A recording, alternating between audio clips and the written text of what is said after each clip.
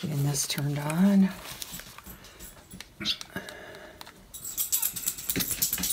You've got one waiting for you. Yep, that'll be the black one. He's always the hungriest. The little boy. Hi, little boy. You ready for your breakfast? I think he is. Okay. Today is 22nd, and what is it? 7:30-ish? 7:45? Something like that. Okay, you first. Scale is on. This is not normal behavior. He's weird. 4.4 ounce. And I think you're the one without the markings that used to be black. He's the biggest pig, which has been the easiest one to feed. The others have been quite challenging.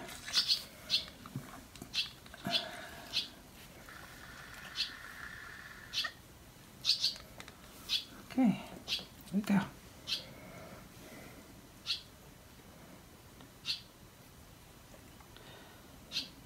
Now it makes it look fun and easy, but it hasn't been that way the whole time.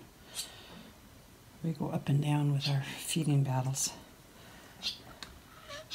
Yeah, I know. It's very hard for people to understand because they are, you know, they're so cute. And when they are eating, they're just absolutely adorable and wonderful to work with. But the big problem is the vast majority of the time when you hand raise these guys, they're wild. They do not want to eat, and you literally have to very, very gently force feed them. And I know both of us have taken as much as an hour in order to feed these 3 baby rabbits. So it's a long process to get these guys raised up. And of course, the baby that came in a couple of weeks. Track, is that 4? I think that was 3. Oh, 3? Sorry, 4. didn't mean to interrupt. I just, all of a sudden, it's like, oh, I lost count. Yeah. So that was only 3? Yeah, this is 4. Okay. Getting a full tummy.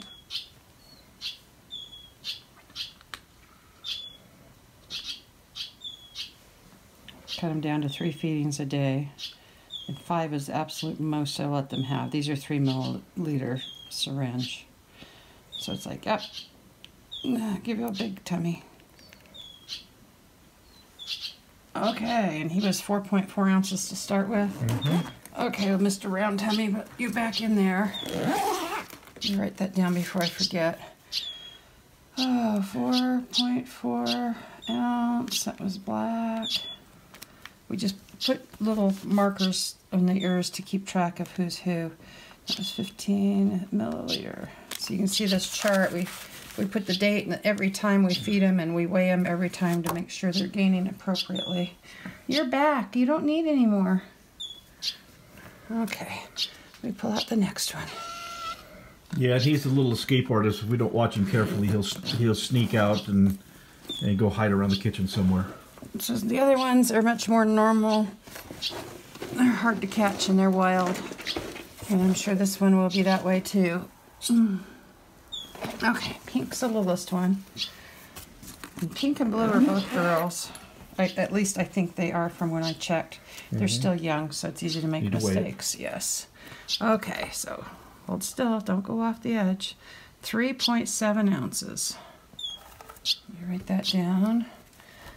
She was 3.6 ounces last night at her 10 p.m. feeding. Like I said, it's so nice that they're finally, the last couple of days, eating good enough. We're just cutting them back to 3 feedings a day, and so we can sleep 8 hours overnight.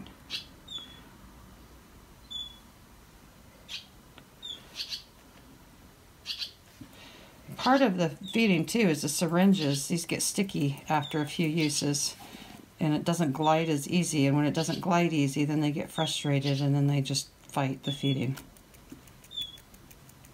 Also, it takes just the smallest disturbance, the smallest noise, the smallest movement, because they have a very, very strong fight or flight instinct, and so they will stop feeding with just the littlest disturbance.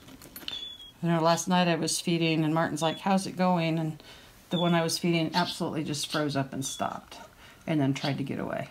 So sometimes just talking is all it takes to.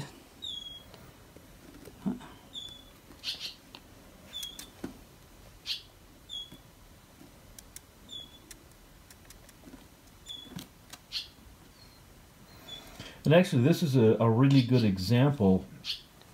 You know, these are wild rabbits, and they're not domestics. They're not something that you can just handle and pick up.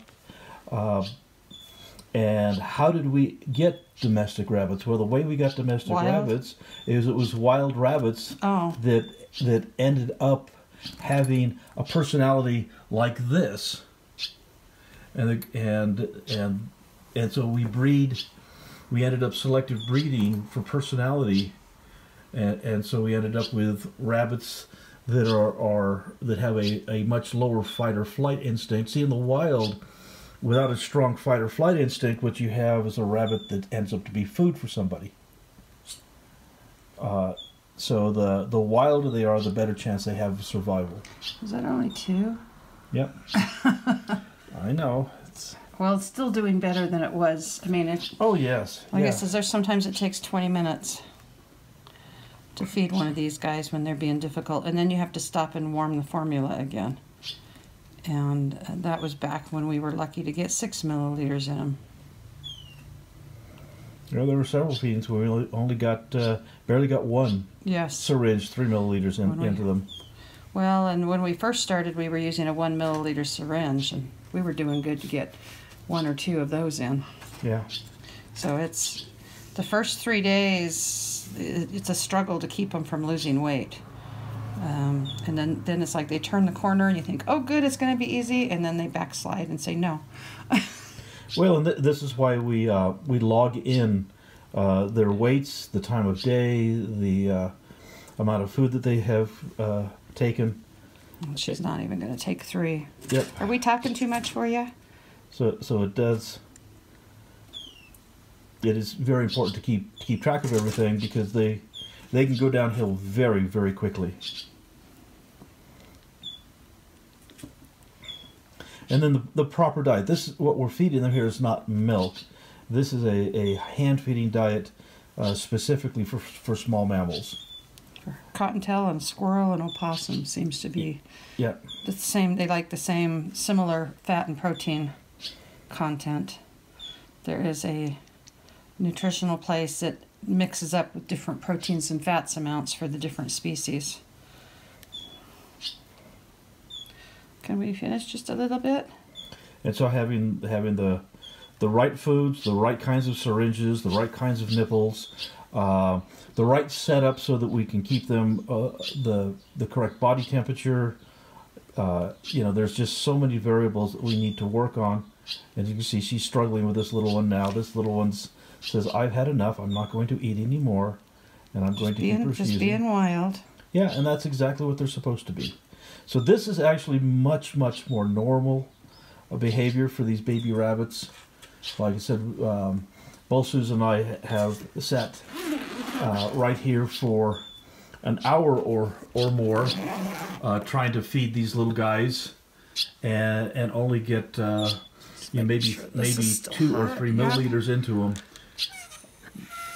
But it's just time and patience. You already had yours, Fatty. Yes, he has. Okay, let me find the blue one. And so, like I said, this is a great example of, you know, if we were to want to raise cottontails for pets, then we would selectively keep this one because it's a little more tame and doesn't seem to have as much fear. So but the problem is it won't do as well in the wild. And it's not legal to keep them for pets. Yeah, and it's not. Our goal is to get them all back in the wild. Okay, here's Blue. And this is he gets crazy and wild too. Yep. So I always keep my hand close by to snatch them before they jump off and hurt themselves. We'll see how many he gets down before he totally panics, goes wild.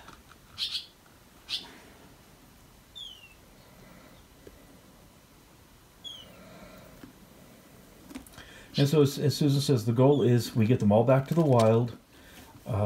If they do well and become mature and raise more babies, that's wonderful.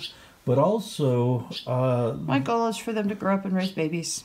Yeah, but I know they have the same chances as any other wild rabbit. Yeah, but the flip side of that coin is that these rabbits are a major food source for hawks and eagles and coyotes and foxes and lots of other animals.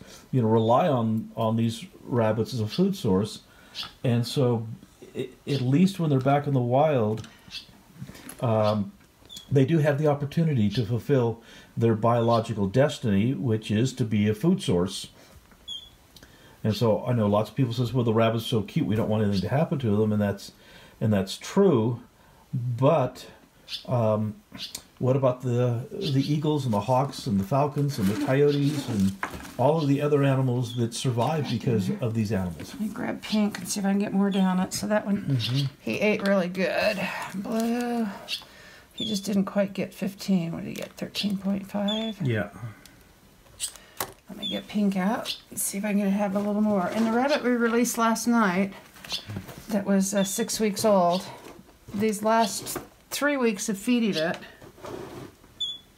that's you, I think. No, that's blue. I was looking for it's pink. all the way around the corner. There you go. The colors fade out pretty quick. Hold still. It says it's just a little bit of, put a little bit of Sharpie marker color on the ears and could just barely see a little bit of pink on it. Okay, let's see if she will take a little bit more. If not, I won't force more, but I'm just hoping to see if she'll try. Come on. Says no. Okay, I'm not going to force her. So we barely got the 3 milliliters, or 3 syringes of that, so that would be 9 milliliters. Okay. But the good thing is they are starting to nibble on solid food now, so they don't have to be fed. It's not as critical. I'll go pick you some more grasses and some more alfalfas, more weeds. Yes, and we'll get you out and release you in a wonderful spot. Hopefully you can grow up and live a good, long, full life. Yes, you're not normal wild.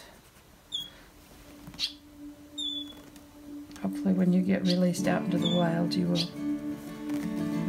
run and hide like you're supposed to. Use your instincts like a rabbit is supposed to. So anyway, that's our little morning rabbit feeding.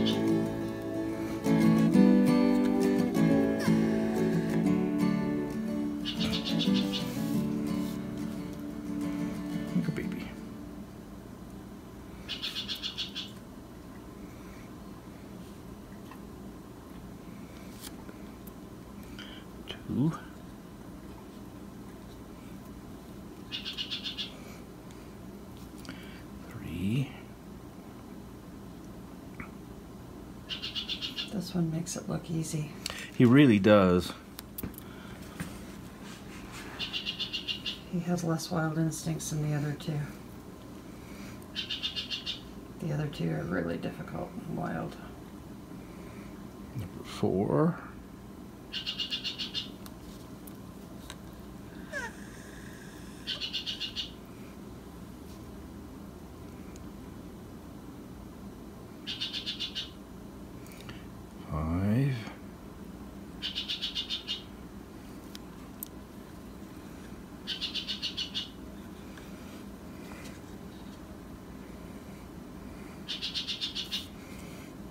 Come on. That might be enough. 5's enough for you today? Okay. 5's enough, that's good. There's 5. The other 2 are going to be wilder. Yep. And they'll knock everything over, including the milk. Yes, they will.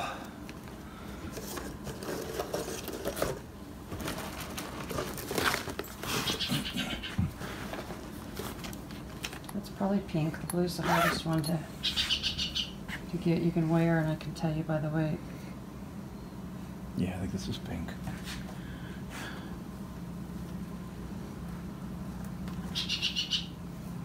She's been the lightest. 4-4. She's growing nicely.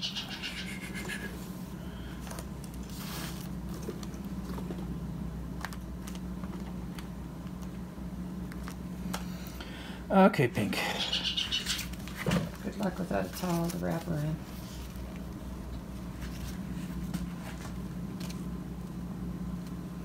Come on, pink.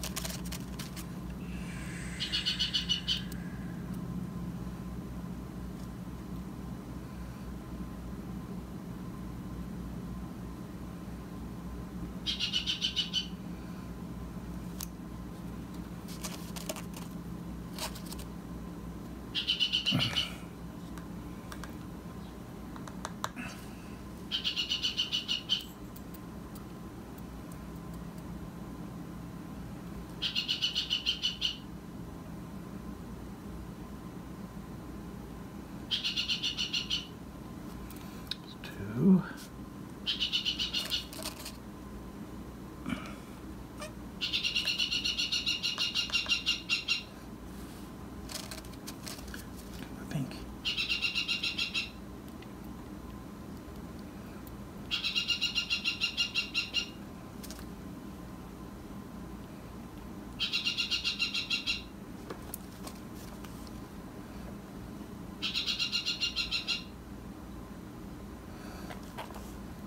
That might be good for her.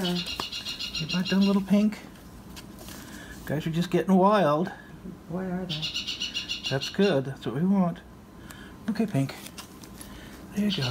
The blue one, well, I can't hardly hold on to him anymore. So, 15 milligrams on the black. And instead of 12, it would have been like 11 milligrams yeah. on the pink.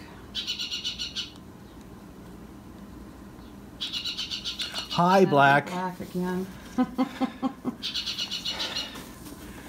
Okay.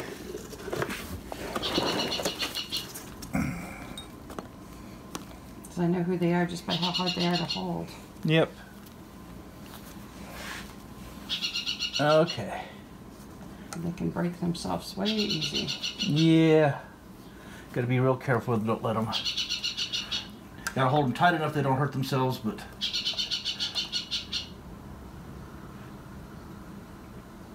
4-7. Okay, I'll write it down later. Yeah. Just hang on to him. Yep, that's my job. Or her. I think it's a her. Mm-hmm. Shh, little blue. Do you need a towel?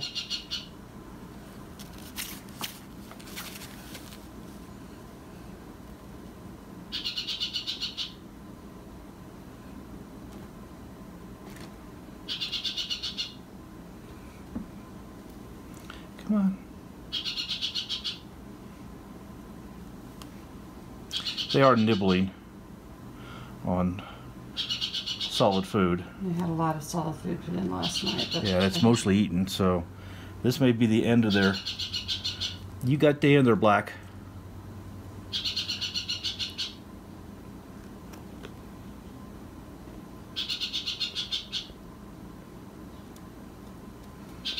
Come on. That one's the most wild. Mm-hmm. And the hardest to feed. Yeah, he's not hardly swallowing at all. You set this down and trade you. I'll put him in the towel and wrap him up. The difference in size. That one's just about 4.5, almost 5 weeks old that we've been bottle raising. This one came in today. It's about 2 weeks old. And when you see them together, you can see the real size difference. Much lower it is.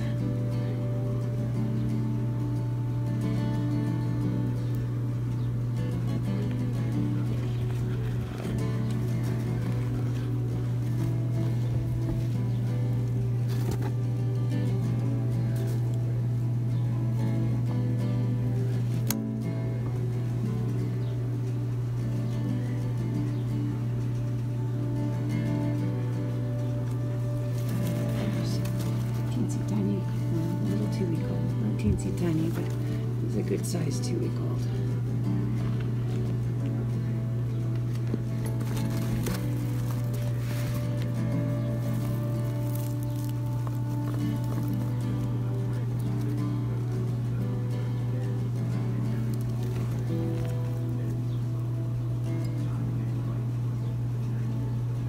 He's had a couple of milliliters of the formula. Really doesn't want it.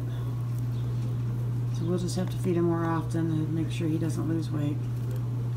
The other guys will be ready to go in the next week.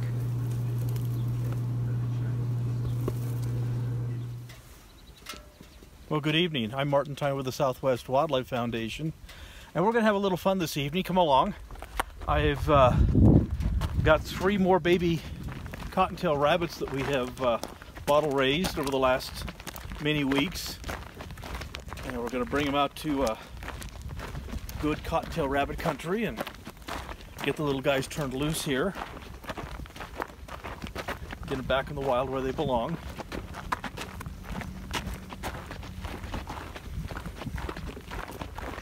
So yeah, it's a good spot for the critters. Give them an opportunity to fulfill their biological destiny, which we get them back in the wild. Whether they live a long, healthy life, or a predator comes by and eats them, they will have fulfilled their purpose in life.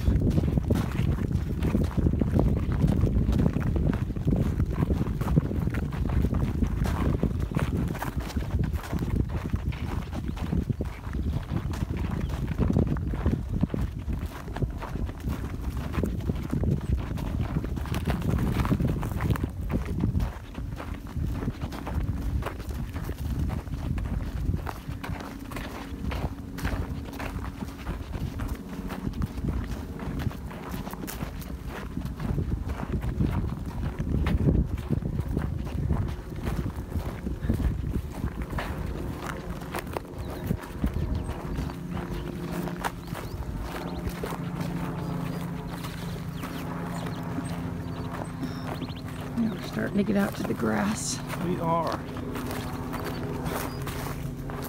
It's been so dry. The habitat's been terrible. We've had a series of small thunderstorms recently, which is it was very, very bad needed moisture to get a little of this grass to grow. And that's kind of a main diet for the cottontails. Get right over here.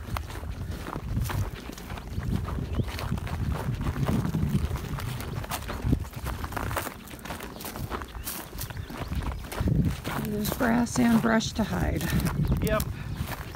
Cottontails seem to like a combination of rabbit brush, sagebrush, and then they nibble on the fresh green grass shoots.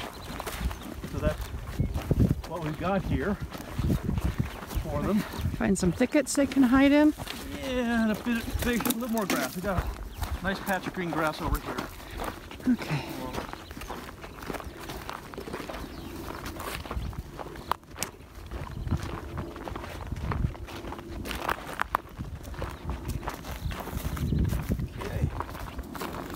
A lot of rabbit brush, a lot of sagebrush, fresh grass. I think this is about as good. A little more thicker brush right here.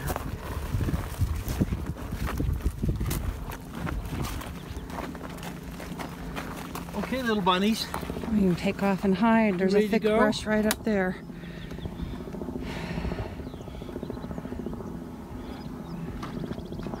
It's a stubborn one.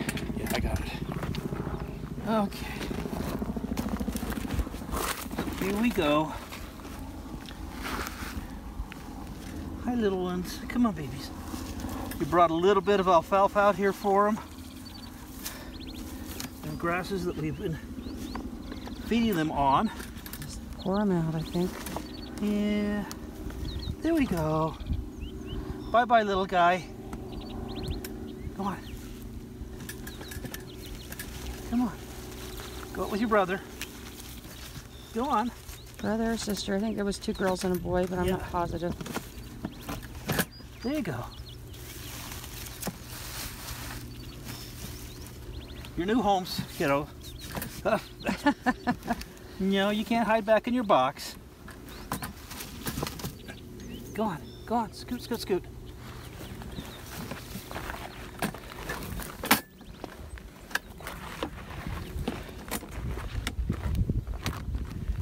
They will find hiding places. They will. Now you see why they're called cottontails. Look at those white tails they hold up. And the nice thing is, like I said, good cover, good habitat for them.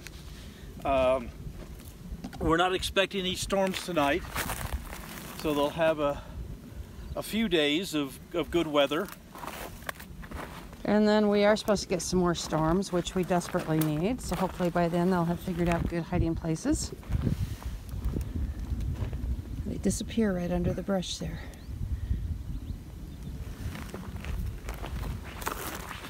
Hi guys. Yep. They camouflage real well. Don't even know if you can see them, but they're in there, 2 of them.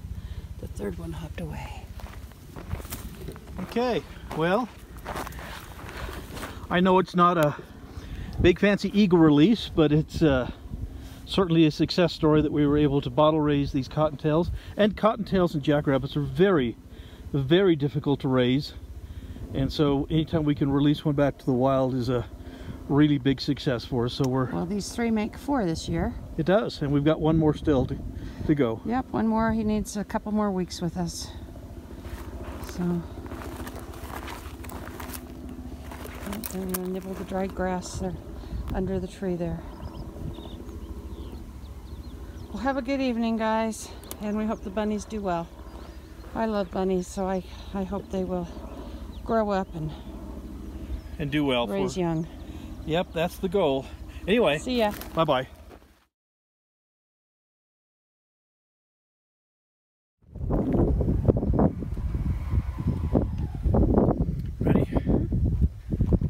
Well, good evening. I'm Martin Tyne with the Southwest Wildlife Foundation. Our last baby cottontail of the year, all raised up and ready to go back to the wild. Hiding in there real good. Find them some bushes and grassy area. Yeah, we got a nice grassy area over here with lots of rabbit brush and sagebrush. Lots of hiding places. Yeah, this is what cottontails like. You find them in here all the time.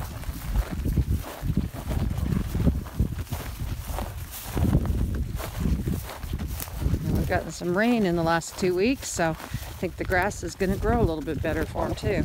It is. This one has been wilder than wild. He fought us even on feeding him and hand raising him. Nothing tame about this guy at all. That's a good thing. And he won't come out on his own, so. Nope. He'll disappear once you get him out. Hey, little one. I'll leave you some alfalfa here for you.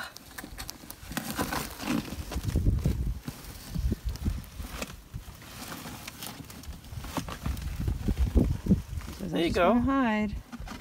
I just want to hide. I'm a wild rabbit. Lots of places for our little cottontail to hide. They are really cute though. They are. Yeah, this is completely different than what you were in, huh?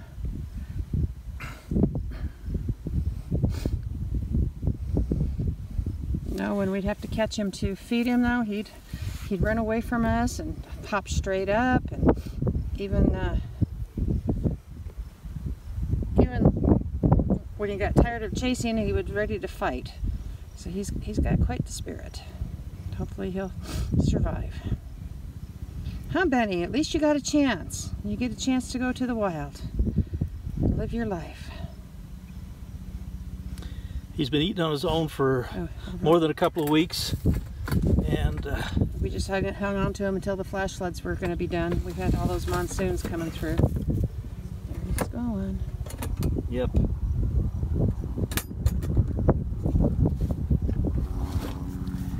Goodbye, little bunny.